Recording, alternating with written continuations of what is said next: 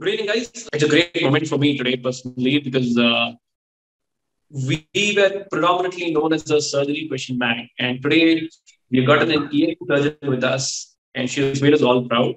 I wanted to do this interview a little earlier because she was NEET SS rank one. She topped AIIMS. Now she's gotten rank two in NEET SS as well. And she's pursuing her dream branch of head and neck oncology. And let me tell you, head and neck oncology is one of the most interesting and one of the most satisfying branches in entire oncology, especially in a country like India, where it has a huge amount of social impact. So I'm really happy that a very talented, a very determined, and a very passionate person like Latika has topped this exam and has gotten to where she has achieved. Congratulations, Latika. How do you feel today? Thank you, sir. Thank you for such a nice introduction. Sir, I am feeling really very proud. Actually, this is very difficult phase for me, and it was a very difficult phase. And it was actually I was feeling that I will not get through it, but with everybody's support, with support of such a nice of your question bank, which helped me a lot. I get through it, and really, this is very good moment and proud moment for me. और anyone आप किसी को thank करना चाहते हैं, like you want to thank anyone very specifically for this particular Yes, sir. like Actually, your family or mentors or anyone like that? yes, sir. Actually, first of all, I want to thanks the God, and then my parents and my brother and my whole family and friends. And after that, from where I got the inspiration to go further in the head neck, that is my fellowship time in Tata Medical Center, Kolkata, under Dr. Arun, Dr. Rajiv Sharan, and Dr. Kapila, and Dr. Pratik.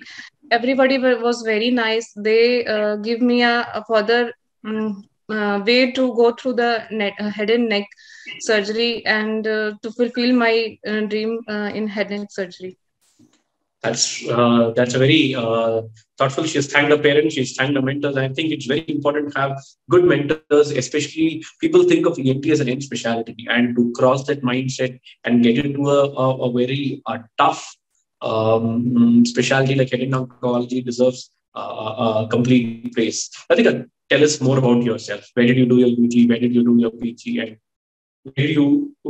what were you doing after your ENT? Okay, sir. First of all, from UG, I have done my UG in Adish Medical College, Bathinda. It's a private medical college.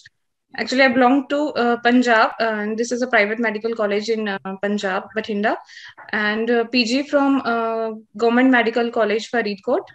And after that, I have joined Homi Baba Cancer Hospital, which is a part of uh, Tata Memorial Hospital, Mumbai, which is a branch in the Sangrur. And then I have joined fellowship in Tata Medical Center, Kolkata. There I was around 2.5 years, and from there I have mainly I got a basic head neck training. After that, I have joined as a consultant also in the head neck surgery.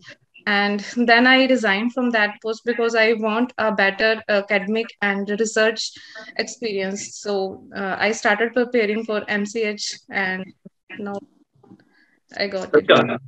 Can I ask something really personal? Because you achieved what you wanted. You have done a fellowship in head and neck oncology. You've become a consultant. Why Yes. MPH? So because I want a better academic and research experience. Because so I want to join a medical college, and fellowship is not eligible there to join as a assistant professor there. So I want a further better head uh, research and actually academic purpose. So right now she topped AIMS and she's now doing her MCH in AIMS, Delhi, if I'm not mistaken, right? Yes, sir. And you're going to quit AIMS or you're going to No, sir. Actually, both is the apex institute of this country. So it is very difficult to decide between the both. So actually, I will continue to, AIMS, which I have decided. Let's see further. So great. So Latika is confused between data and And yes, sir. and you know what? It's kind of a beautiful scenario because you're confused between two top institutes, and Yes, that sir. is the It's kind of confusion which every aspirant would love to have. yes, sir. So he's It's in a very very difficult. you're in a very enviable position. Everybody Yes, is yes, sir. Yes, sir. Very difficult to decide between the both because both are the best institute of this country. absolutely. So Latika, I want to ask you about your preparation and what role did Surgtest play in your preparation? Yes, sir. Actually, sir, being from the head neck area, so I have actually I have the exposure of a lot of things, and I knew what to read in the starting and how to proceed for the further MCH preparation. So I started my preparation not from the test, not from the like these lectures and books. I joined the test series and I assessed my performance in the test series. According to that performance, I read further topics like which question I got wrong. I further elaborate or read it from the text. So I prepared in that way and made my own notes. And at the end, I which the notes which I have prepared, I read that. Which question banks did you use regularly Sir, on search? it's the Surgtest question bank, ENT and the oncosurgery. So in the ENT, you have a further divided it into the ear, nose, and larynx part. And one thing I really, one thing that is I found very good is the radiological questions. There are a lot of questions, like 50, 60 questions of from the radiology, and in the NEET super specialty also we got 2 3 questions from that area. So that is very nice thing. And the like everything like ear is further elaborate into the embryology, physiology, different question for every part. So it was very good to go like this also, because many people do like this. uh, they start from the lectures and then go for the question banks. But I have started from the then prepared my, because I knew for the MCH what I have to read, because I have the exposure in the past from in the head neck.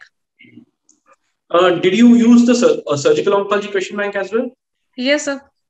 From that part, sir, actually what I found that onco part has helped me a lot in the AIIMS, because there is a direct question from the in this our book Scott Brown, which I these questions were from the your question bank, like parathyroid. I have found 4 question which was there in your test series, and the same question with same options, almost same options I found in the AIIMS exam. So I'm pretty flattered because, and my entire question team is going to be happy when they hear this. So Yes, talking sir. about a question bank, right now we have around 500 questions on our ENT question banks, which we are likely to expand and make it around 1,500 questions. So more students can be benefited for NEET SS, especially because it's going to be core ENT from now on. And for our surgical oncology question bank also, we are likely to expand and it has around 2,000 questions. I'm really glad that students pick up salient features in our question bank like radiology, and it's a proud moment for my entire question team, as well as the surgical oncology, the head and neck oncology faculty, and the ENT faculty. They're all going to be very happy when they hear this. So Latika, why head and neck oncology? Like when you are doing ENT, why did you not just stop with ENT? Because most of your colleagues who have done ENT must be setting up a small hospital, a clinic somewhere, a practice somewhere, doing FES, septoplasties. I mean, the usual thing. What gave you that drive to go and struggle? Sir, actually, I have completed my ENT. I landed into the Tata Memorial peripheral branch, that is Homi Baba Cancer Hospital, Sangrur. There is only head neck surgeries there. So I found that surgeries very nice, and they were doing it matlab in too good way, which I have never seen in my PG times, because that area, Faridkot area, is not very metro type city. It's a very peripheral border type area. So I have never seen such a good surgeries there. So that thing that make me to find myself like I don't want to go for the ENT further. I want to pursue my further career. Even I don't want to do a single surgeries for ENT. I'm completely into the head neck. Absolutely. I think that is very commendable. Latika, last question. Where do you see yourself 10 years down the line? After 10 years, sir. Yeah. What are you likely to be doing? Which part of the country? Where do you want to be working? How do you see yourself? Sir, actually, my main aim is I want to be a very nice head neck surgeon. Got my every training, academics, and research. After that, I want to serve my own place where I belongs to, like Faridkot, nearby, but to my hometown place, because this is our area is a very prone to cancer. Punjab is there are a lot of cancer patients here, and there is not very good treatment people are getting here. So I want to pursue my further after 10 years. I want to see myself as a good head neck surgeon in my own hometown or nearby my hometown. After so many years of study, most people would prefer to be in a metro. And it's very commendable that Latika wants to go back home and serve the people who have made a grosh. So Latika has come from a very small place in a part of the country. It's not a metro.